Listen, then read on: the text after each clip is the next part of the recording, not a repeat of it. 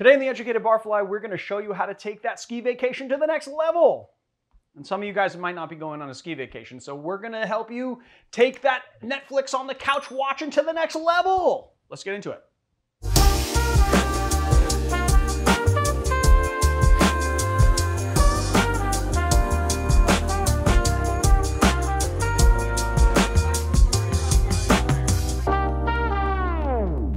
My name's Leandro Riva. This is the Educated Barfly. This guy's attitude takes away from enjoying this video. Let's get into making the cocktail. Today's cocktail is called a vert chaude, which literally translates to hot green in French. It is the combination of green chartreuse and hot chocolate, which is one of the best things ever. It is a perfect holiday cocktail. And because it's such a simple cocktail, I decided we're gonna be making a hot chocolate from scratch. And so this whole video is gonna be me making the hot chocolate and showing you how to do that, and then adding some booze to it. All right, so first thing you're gonna need is a pan and a cooktop of some kind. We're gonna turn it on and put it on medium heat. It's already on medium heat. And then we're just gonna add 3 cups of milk to it, like so. Try not to spill.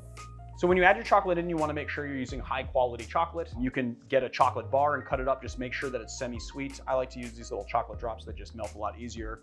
We're doing 8 ounces or 270 grams of chocolate into the milk. So once the milk starts to steam and gets a little hot, you're gonna wanna start whisking as the chocolate melts, and just continually whisk it, helping that chocolate to combine into the milk. What do you call the stuff that solidifies on the top of the milk? What do you call the stuff that solidifies on the top of the milk? You know, when you just milk fat? No, like when you cook milk. Yeah, isn't that milk fat that like solidifies? Is there a word for it? Skin. I think it's called skin. I think that it's literally, they call it like milk skin. It's gross. Nobody likes it. I know. I know all those things about it. It is disgusting. We're making hot chocolate at home, and I keep calling it snurk. You keep calling it what? Snurk. Snurk? Snurk. The milk fat stuff? Yeah. The milk skin? That's why we call it in Norwegian, snurk. Snurk? Oh, now I want to see if there's like an American word for snurk. Word for snurk. Milk snurk. Word for snurk? No. Lactoderm refers to a sticky film of protein that forms on top of dairy milk and foods containing dairy milk, such as hot chocolate and some soups. Unsourced material may be challenged. Yeah, so milk skin. It's called milk skin. Okay. You think we're gonna get some milk skin? Some milk snurk? Milk snurk? Snurk? Should we call this vert snurk? Vert snurk? Vert snurk. So that means like green milk skin. Ugh. Would you say that this has thickened slightly? It seems like it, right? Maybe. I think this is like reduced down enough. I mean, it's like very frothy. Smells good. All right, I think that I'm gonna call it. All right, so we're gonna take it off heat. Back to the making of hot chocolate. So we're going to heat up our water so that we can heat up our glass. But in the meantime, we're gonna take 3 tablespoons of brown sugar. I'll put it in there. And we're gonna take just a pinch of sea salt, put it in there, give it the old whiskey until everything dissolves. What does Joshua Weissman say? Give it the whiskey business? We're gonna give it a little whiskey business? Oh, I don't know. That's what he says. We're gonna give it the whiskey. I think that's what he says. All right, that's it.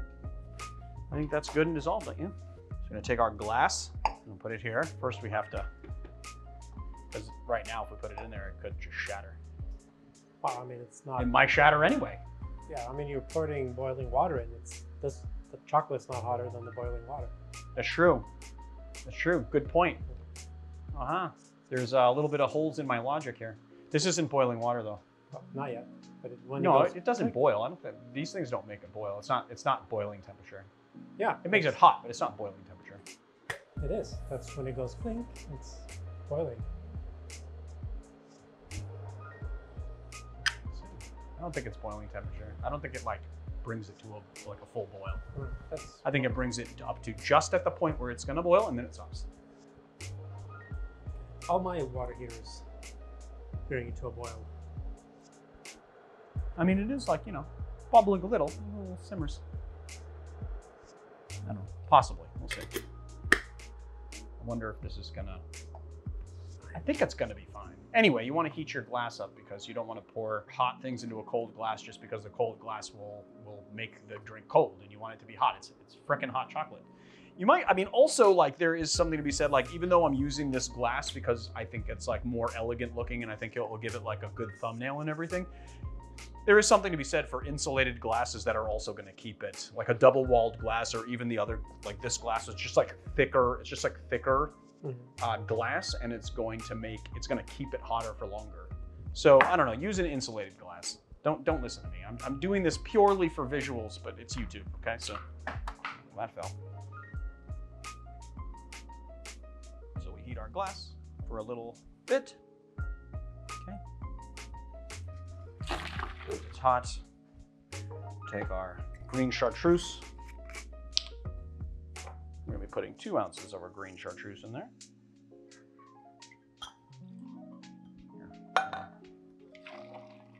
All right, I'm a bit of a disaster pouring from pans into small glasses, so I put it into here. And then we're just gonna add in our hot chocolate, and then we're just gonna top it up with a little cream, like so. Let's give it a taste, shall we?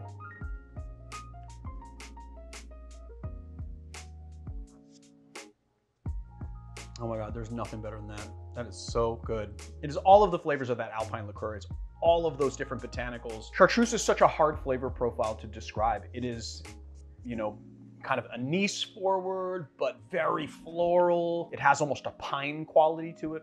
Like, what is that? Like an evergreen quality to it, which is really nice. Like when someone calls it alpine, that's what it tastes like. It tastes like what you would imagine the like alpine regions would smell like. I think just all of those flowers and botanicals. So just like imagine those flavor profiles combined with all of the hot chocolate and that sort of kind of sweet, creamy hot chocolate, and you have like the perfect winter after ski drink right there. I don't ski, but after snowboard drink. Apres snowboard.